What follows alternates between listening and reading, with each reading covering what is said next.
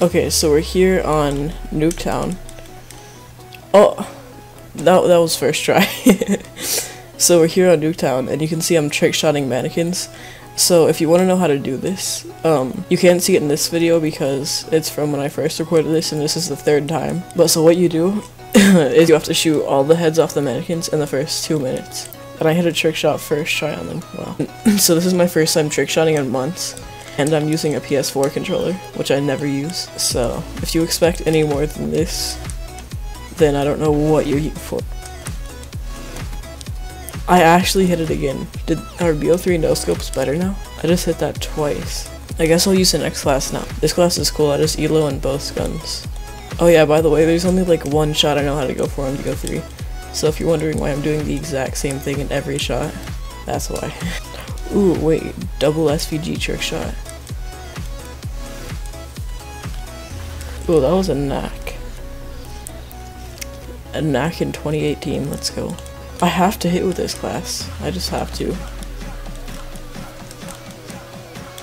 There we go. Okay, let's go. Back in like when this game first came out in like 2015, or was it 2016? I don't know. You could jump up here and they couldn't hit you. Was that stilling? I thought they would have. Wow. Really? Only I could miss that. Oh yeah, so if you didn't see my last video, I'm top like, what was it, like 1,200 on free run for Blackout in the world. So go check that out if you haven't yet. Oh god, there's so many.